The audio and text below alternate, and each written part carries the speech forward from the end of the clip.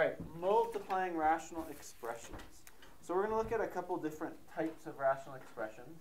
The first one is if we just have one term in the numerator and denominator of each fraction. So something like this. And it's actually, I mean, you already know how to do this, but it's just a little bit more complicated because we now have variables and, more things. well, I guess just variables, really.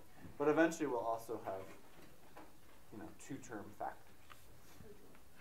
So the key with these, I think, is not to multiply, but to first reduce. Okay? So if we're looking at a fraction like this, what do you see here that could be reduced already before we even multiply?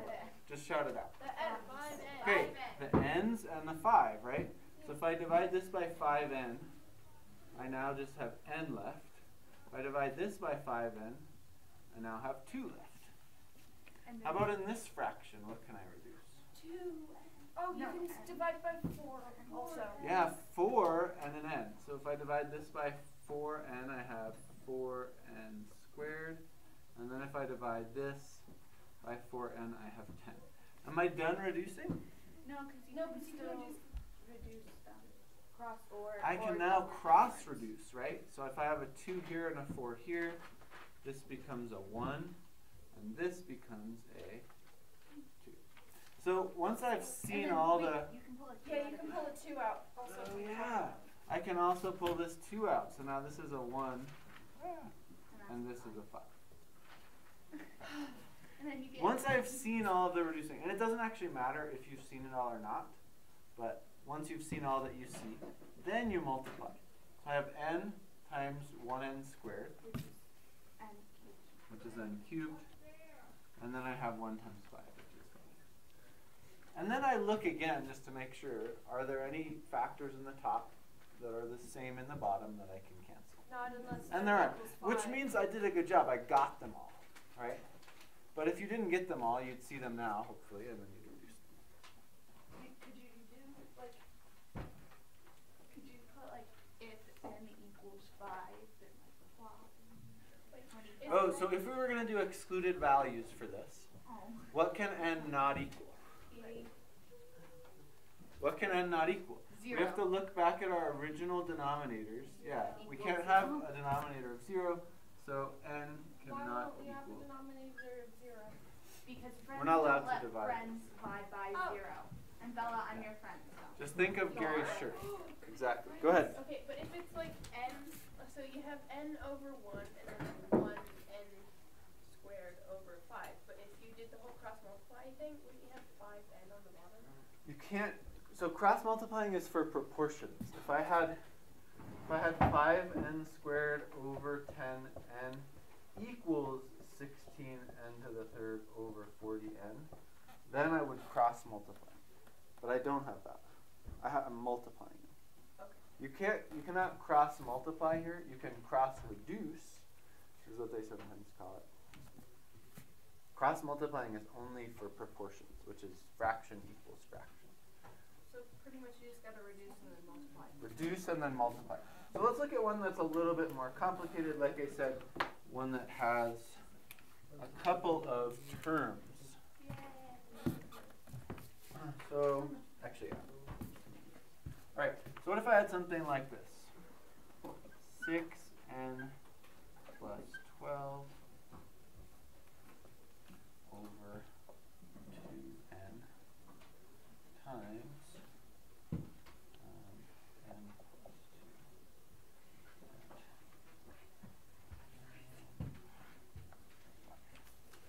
2. All right. You can pull an n plus 2 out over. Yeah. Okay, the first thing I want to say, do not cancel this with this. Why not? Because it's adding. That's one. Yeah, this is one factor, right? This is our factor. I'd have to cancel the entire thing. I can't cancel part of a factor. Okay? So just a reminder that we do not do that. So, yeah, as Dee Dee said, she saw that we could factor this. I like to rewrite them when I factor them. So I would rewrite it as this. 6n plus 2 2n then there's nothing else that I can factor. So I'm just rewriting all the other numerators and denominators. But that was great because You can cross them out. I can cross out Those two. n plus 2 and n plus 2. Nate, I have a question. Yeah. Okay, so if I just saw, like, I saw that, but if you can factor it, but could you pull out an n plus 2 from there? There would From be here? No, the top one still. Yeah, like you just pull out an n plus 2. That way. You mean like write the n plus 2 first instead of the 6 first? No, I mean like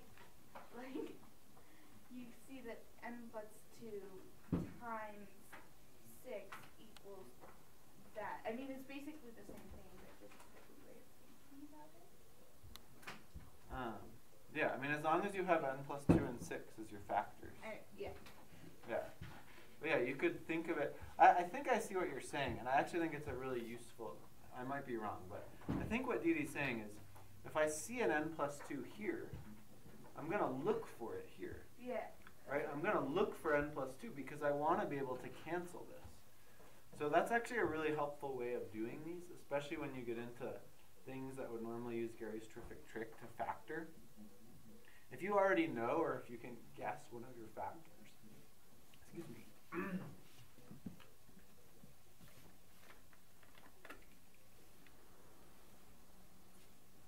If you can guess one of your factors, it makes it a lot easier to factor. Okay, so now we've got 6 over 2n and 5 over 1. Is there anything else I can cancel? I can cancel a 2. So 2 becomes a 3. Now I have 3, 5, and n. I don't see anything else to cancel, so I would just write it out as 15 over n. Yay. Which is kind of crazy. I mean, it's kind of crazy that this equals this. Right?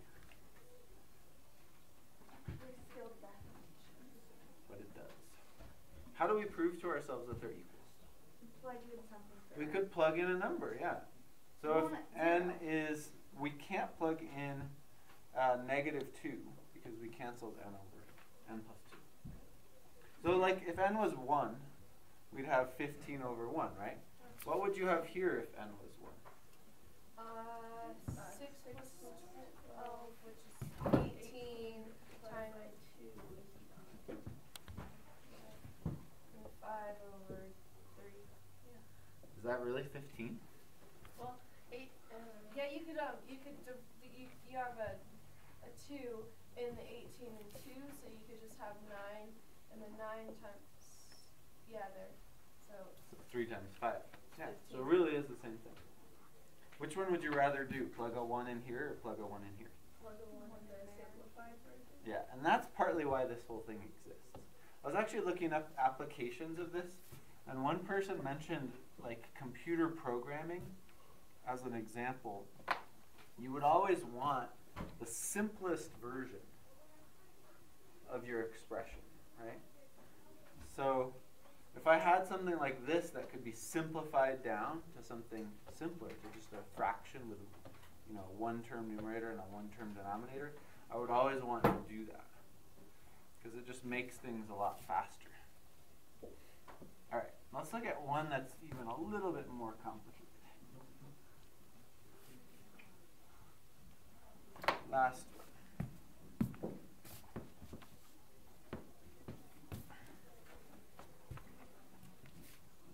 9r.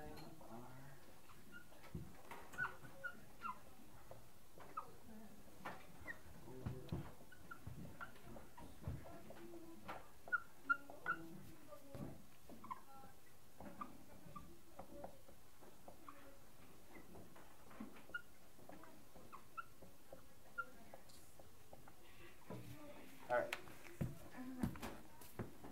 Is that an r squared on the first one? This right here? Yeah. Yep.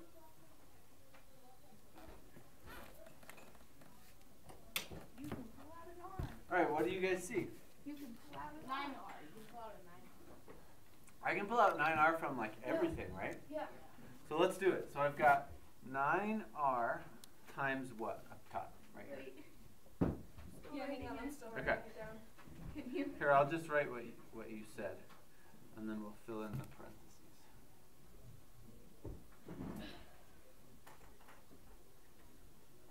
It's in purple now. So 9R over 9R times 9. Right, you guys ready? What do I have in these parentheses? Wait, first can't you just R squared Uh-huh. 6R. Minus 6r. Does that look right? 9r times r squared is 9r cubed. 9r times 6r, 54. And then the bottom one is R plus 5. I guess I didn't quite need all that parentheses space. Nice. Times, then that's, you can pull it out. That's gonna be R plus 1. R plus 1. R squared minus 6R. Oh, 9R minus 6R, you can cross those out. And you can cross Yeah. out all the 9R's. Yeah, So- 9Rs. Look, I want to The look at the 9Rs. 9r's though. How do I cross out the 9r's? You do can cross them out upstairs, anyways. downstairs, either Right. cross. So I'm crossing out like this one cancels with this one, right? Does that make sense? It doesn't really Yeah. matter though. And then this one cancels with this one. But what I'm saying is, if I had like 9r here, 9r here, and 9r here, only one of the top ones would cancel, right? Yeah. It's like this one cancels with that one, this one cancels. And now I can cancel r squared minus 6r. So it's just R plus So it's 1 just- over R plus 5. Beautiful. I find this last step so satisfying when you're like, all of this just became that. That's it. I think they should just write the problem like that in the first place and just tell you to find. Yeah, and we're not really going to look at like, well, where would something like this come from? We're not really going to look Let's into not that. look at You want to get away from it, not go to its house. Like, get over that. with I thought it. you said All right. Like, house. All right. Not I think going that's to good. work.